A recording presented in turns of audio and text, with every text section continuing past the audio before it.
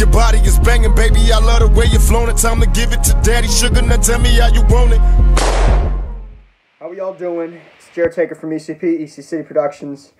Know I'm going to get a lot of hate, probably from a lot of the females after this video. But, you know me, I kind of just drop videos for myself and my people. So the people that actually support me, they're going to support me either way.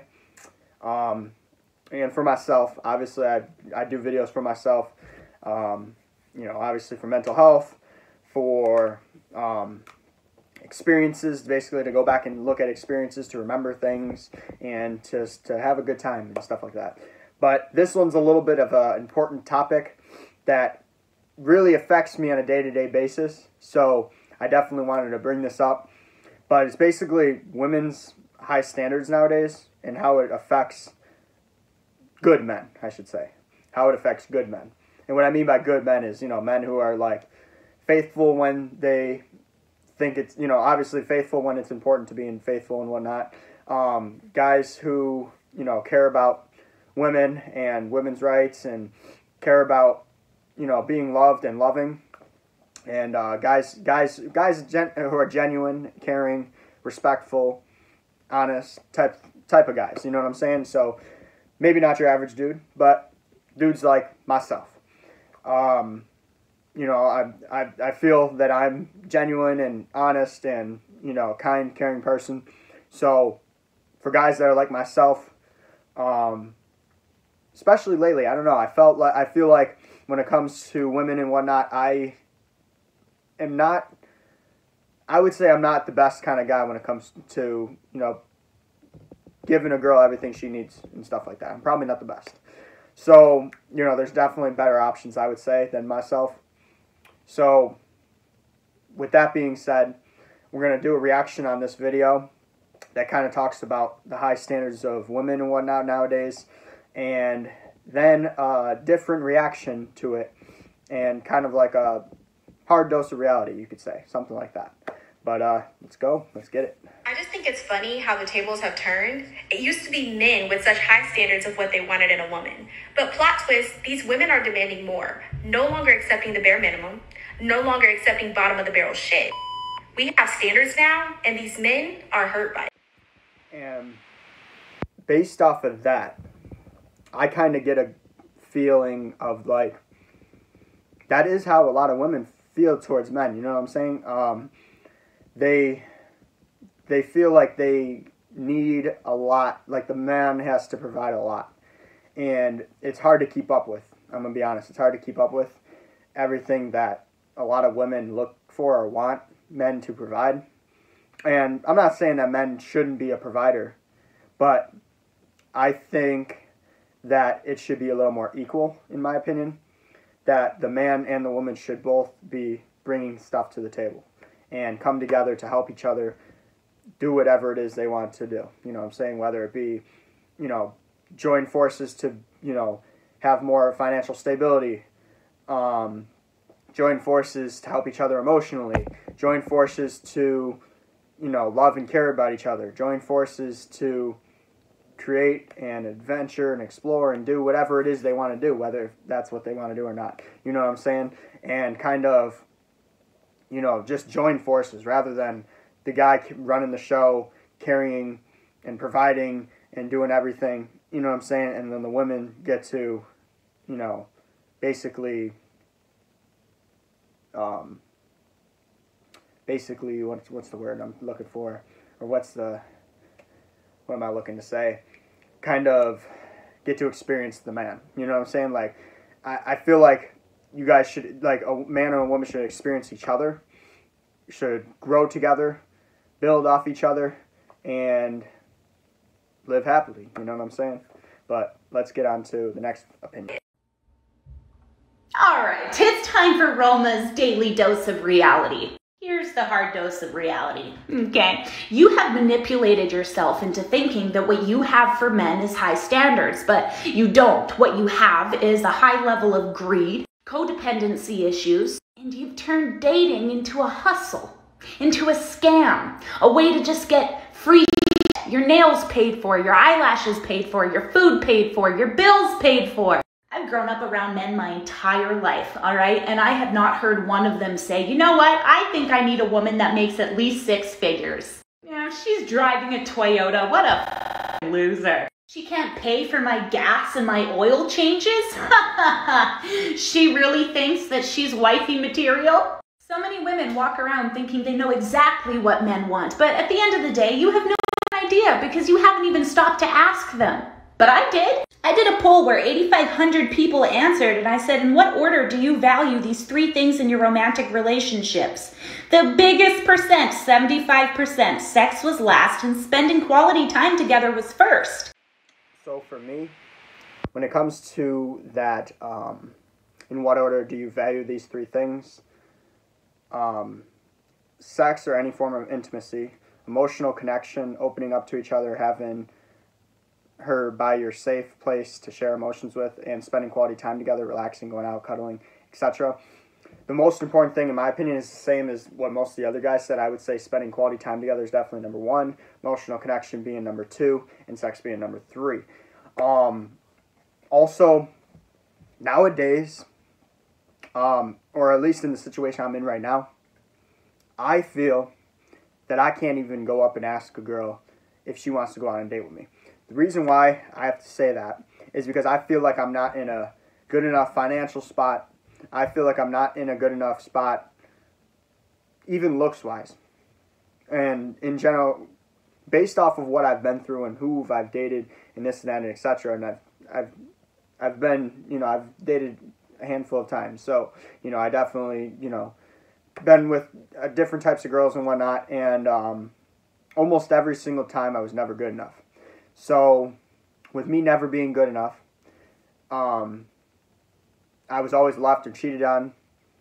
And, yeah, so it kind of makes me feel now that I can't go up to a girl until I got everything in line and everything together. And that I need to basically be as close as possible to perfect in order to please the women nowadays in this generation. So, when it comes to how a lot of women feel, is like a lot of women feel like they need to have, that I noticed at least, based off of what I've seen and what I've experienced, they need to have a man that's wealthy, they need to have a man that's loyal, they need to have a man that's, confident, they need to have a man that's a little distant. And the reason why I say a little distant is because they don't like a man, fully invested. They usually like a man that's like on the edge between invested and not invested. Why? I don't know. Maybe it's because it's just playing hard to get or whatever, and they kind of like that. They like the chase. But for the men that don't do that and actually fully invest, I feel bad for it because they can't really, seem to hold down, a relationship because the girl wants something more, something bigger, something better. And not all men can provide, the world as much as they want to. You know what I'm saying? And someone like myself would love to slowly give the world to a female. But you can't do it all at once. And a lot of women walk away before they're given the world. And it's rough. It really is rough. But let's continue to hear what this says. You guys walk around like your doesn't stink and you have such a high standard for men, but at the end of the day, you don't. You have a high level of insecurity, of immaturity, of codependency. You've made dating into this dehumanizing game where you can pick apart where a man takes you on a date because that somehow is indicative of how well he's going to treat you. You think that men are upset because women want better? No, they're not. They're upset because you treat them like walking dicks and piggy banks. And as soon as somebody comes around that can provide more, whoop, you're gone. I do feel like they definitely treat you like that. And I would say, when it comes to me, when I care about somebody and I'm in a relationship, I'm devoted, I'm faithful or loyal, I, care about and listen to and, really put them almost first. and I like to be kind and caring. I like to go on adventures. I like to explore. I love to share experiences with each other. I love to grow and build together. I like to, basically achieve each other's goals and help each other, accomplish what you want to accomplish. I'm saying, if I want to accomplish something, I hope, my significant other is going to help me accomplish my goals, and vice versa. I want to help accomplish their goals. And I want to basically experience a lot together and do a lot of things and explore, and I want to build our bag together, and I want to grow financially, whatnot, and I want to experience emotion together, and a connection, and all that, you know what I'm saying? And you don't really get to experience that nowadays, because at least for me, I just was left before I can even experience a lot of that stuff. And if I did experience that with some girls, it didn't last long until they found somebody better. And that's where it's hard for me now to really find the courage to go up to a girl and ask her if she wants to even go out. Because I feel like, especially right now with me not driving, I feel like I'm not good enough. You know what I'm saying? Girls only want guys usually with cars to drive them places, pick them up. I want to drive soon, but I'm just not driving yet. So I feel like I can't even ask a girl. I feel like in the looks department, I've been told multiple times I'm up to a 7. I've never been told I was higher than that. 1 to 10, or 0 to 10, I should say. I've said 7. I've heard some 4. I've heard some 5. So I would probably say, I'm probably closer to like the 6 area. Obviously as humbly as possible. But that's what I was told by many different types of girls and stuff like that. And so I feel like I'm not good enough looking. I feel like I'm not financially stable enough. I feel like without me driving, I'm not good enough. And it's really hard for me to ask a girl out. But yeah, and I feel like they only look for whoever's, got the biggest you-know-what, and whoever's got the most cash, and is most financially stable, and that's basically what they look for. Or if they don't find those two, or if they find somebody better, they usually go off to somebody better, and that's just how I feel, and based off of my experiences, and basically what I've seen with other relationships that other people been in and whatnot, and just girls nowadays in society, I should say. But yeah, it's rough. Having a high standard for men is saying, I'm not going to be talked to in a certain way. I'm not going to be unheard. I'm not going to be disrespected. I'm not going to be cheated on. A high standard is not, he has to drive a Tesla, pay for my nails, pay for my gas, pay for my lashes. All of these are a product of the beauty industry and other women telling us that we're not good enough, and then we turn around, victimize ourselves, and blame men for it when they couldn't give a less. Men are not upset because women's standards have been risen. They're upset because you guys have dehumanized them so low and put yourself on such high of a high horse that you have convinced them that they are nothing and not even real men if they can't fit and reach your impossibly high standard. Ladies like that don't know their own worth, they don't value themselves, and they're going to end up with the Andrew Tates of the world. Sure, he'll be able to pay for all your stuff, but he'll also have more respect for his baby toe than you. And final words. I just feel like that a lot of women should respect a man that tries more.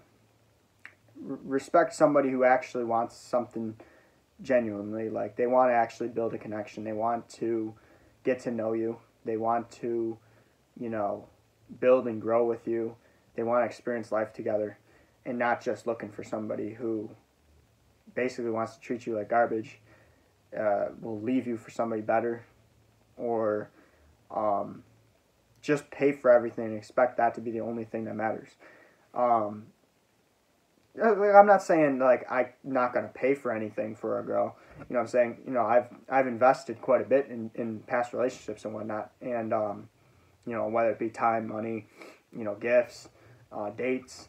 You know, obviously I think that's important, but it should not be the only thing that is looked for in a relationship. It should not be the only thing that is important, because I think someone who actually cares about you, somebody who's actually going to be there through thick and thin, somebody who's actually going to experience life together with you, somebody who's going to want to grow, build, and live with you, you know what I'm saying, for not just a year, not just 2 years, not just, you know, a decade, for as long as they possibly can, you know what I'm saying, through thick and thin, through everything, you know what I'm saying, through the hard times, through the good times, through all of it. But I don't know, I feel like nowadays there's just really bad generation when it comes to dating and when it comes to relationships and whatnot, and almost feels hopeless. It really does. And that's kind of my final words. But yeah, it's Jertaker from ECP, EC City Productions. I love the way you activate your hips and push your ass out. Got a brother wanting it so bad I'm about to pass out. Wanna dig you, and I can't even lie about it, baby. Just alleviate your clothes, I'm the fly about it. Catch you at the club, your hips have got me fiending. Body talking quick to me, but I can't comprehend the meaning. Now if you want